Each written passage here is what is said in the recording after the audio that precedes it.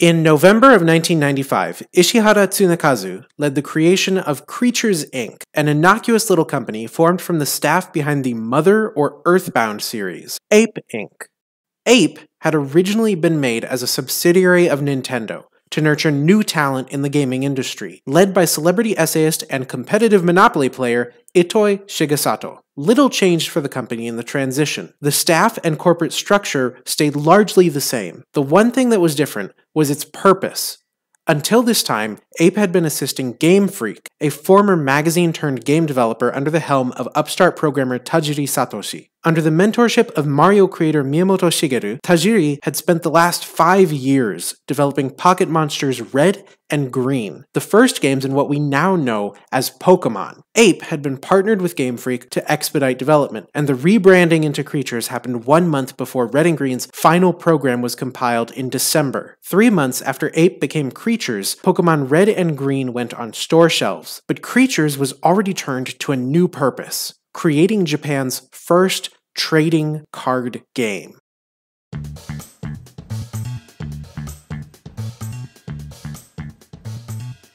When Red and Green came out in February 1996, it proved to be something of a unicorn for the game industry. To this day, most video games do the bulk of their sales in the first 4 weeks, and then vanish off the charts. But Pokémon had a disappointing week 1, and instead turned into a steady seller, eventually gaining momentum and repeatedly dipping in and out of first place on Famitsu magazine's sales charts for 30 months straight, single-handedly reviving interest in the waning Game Boy. Ishihara personally oversaw the merchandising of the brand, its expansion into all aspects of daily life, from toothbrushes and Pop-Tarts to television and stamp rallies, and he exerted an aggressive degree of personal supervision over each and every element of the franchise, an effort that he later reflected on as being to ensure the sequel, then called Pocket Monsters 2 and planned to be the final game in the series, would be a success. But from the beginning, Ishihara had another plan for Pokémon. The man was an avid fan of Magic the Gathering, revealing in a September 2015 interview that he owned over 10,000 Magic cards,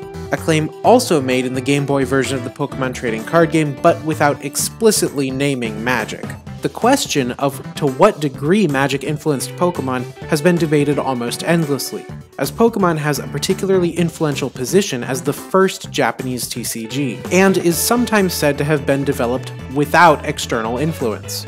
But a 2006 study by Dr. Kimura Makoto of Waseda University uncovered that 2 employees of Star Corporation, a toy wholesaler working for Creatures Inc. at the time, were fully aware of the game's similarities to Magic. When Pokémon was demoed behind closed doors for Iwasaki Tetsuya and his boss Kayama Tetsu, Kayama remarked on the game's similarities to Magic, leading Iwasaki, who had never heard of a trading card game before, to purchase English Magic the Gathering cards to compare the 2 games.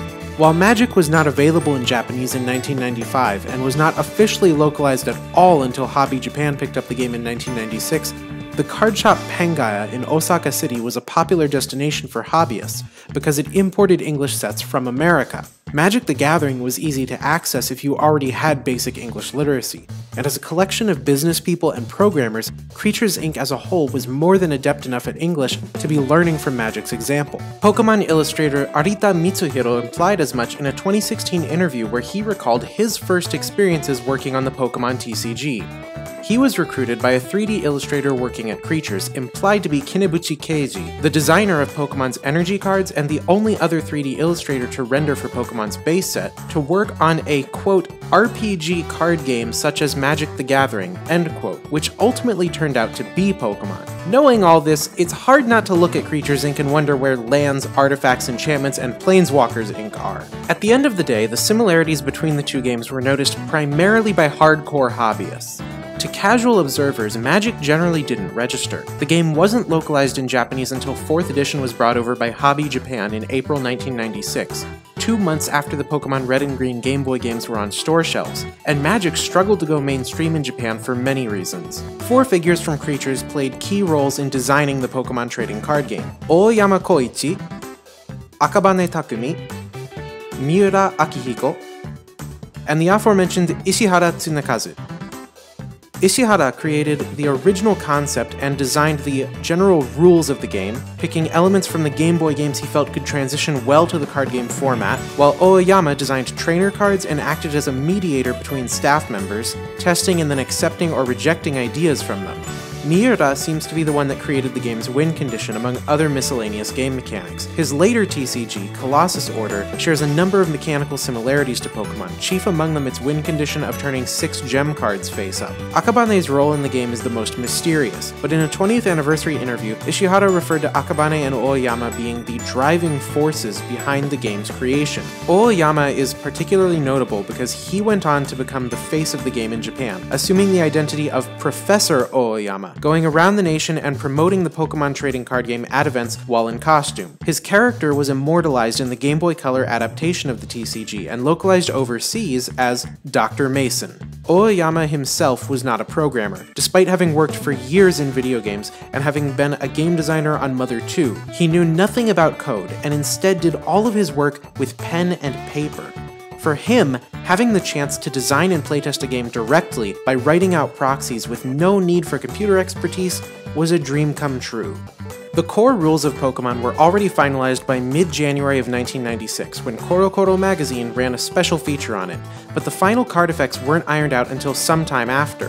While the original release date was in late September, Media Factory ultimately didn't publish the first booster set until October, overshooting their intended launch by a month. Because the Creatures team was working with what was essentially a prior discourse in terms of TCG design, the best way I find to approach the design history of Pokemon is to look at where it was coming from in relation to Magic. Now, if you're not familiar with the rules of Magic itself, the basics are very simple. Both players have 20 life. Each turn they can play 1 land from their hand, and to play creatures and spells they have to tap or turn sideways enough lands to match those cards' mana costs. If a card needs 1 green mana, you have to tap a forest. If it needs 1 green and 1 red, you need to tap a forest and a mountain. And if it needs 2 blue, you need to tap 2 islands. Simple. Each creature has a certain amount of power and toughness, with higher numbers requiring more mana to summon, and they can't attack the turn they're summoned. This gives both players a chance to prepare for the threats put into play, summoning creatures of their own to block those attacks. So in essence, it's a game about both players' resources growing over time as they place more lands, budgeting those resources on summoning creatures to whittle down their opponent's life to 0, and using spells to disrupt the opponent's plays or counter their own spells to make it easier for those creatures to deal damage. There are several strengths and weaknesses to this system. By tying the kinds of plays both players can make to their amount of lands on the board, Magic reins in the level of power either player can exert, so that they both have a similar level of power at any given stage of the game. It also prevents players from simply dumping the strongest cards they can find in their decks, because they have to include lots of lands and setup cards to make those strong cards playable. And by separating cards into 5 distinct colors that only work with lands of the same color, Magic's designer, Richard Garfield, ensured that different deck types with distinct strategies would emerge, rather than having one single best deck that could do everything. However, the problems that Magic created were essentially endemic to the system and could never be gotten rid of without fundamentally changing the game. The separation of lands as a distinct card type created what's known as Mana Flood and Mana Screw, either drawing only lands and not being able to do anything, or not drawing enough lands and not being able to do anything. The position of Wizards of the Coast is that Mana Flood and Mana Screw are not actually problems, but are the game working as intended. These situations exist to punish players for bad deck building, and the only way to avoid them is to build your deck according to a sound mana curve that is mathematically the most likely to give you exactly as much land as you need throughout the game. No more and no less. But that doesn't stop Mana Flood or Mana Screw from happening to players who built their decks correctly. Improbable means it's unlikely to happen, not that it doesn't, and it never feels good when your deck just randomly bricks through no fault of your own. Pokemon's solution to the problems of Mana Flood and Mana Screw was to tether its version of lands, energy cards, to the attacks a creature carried out, rather than to the summoning cost of the creature itself, and have a whole class of cards with no cost, trainer cards. Under Pokemon's system, summoning creatures and casting spells, or rather sending out Pokemon and using trainer cards, was costless. Higher power creatures were obtained by evolving your existing creatures into higher level ones, but a Pokémon could not be evolved in the same turn it was placed. This allowed power to still be scaled with the number of turns that had passed in the game, but with a lower risk of mana screw. Mana flood could still happen, but because the draw and search effects from trainer cards had no associated energy cost, Pokémon players could afford to run fewer energy cards in their decks than Magic players could lands. One of the key differences between Pokémon and Magic was the limitation placed on the number of creatures in play. In Magic, you could have an unlimited number of creatures out at a time, while in Pokémon you could have only 1 active Pokémon and 5 benched Pokémon. Pokémon on the bench did not battle, but could use support effects called Pokémon powers, and be swapped into the active position by having the active Pokémon pay a retreat cost in energy. All of this was tied into Pokémon's win condition, which is perhaps its greatest contribution to the world of TCGs. Instead of winning by reducing the opponent to 0 life, you won by taking 6 prize cards. At the start of each game, the top 6 cards of your deck would be placed face down as prize cards, and every time your opponent's Pokémon was knocked out, you would add a prize to your hand.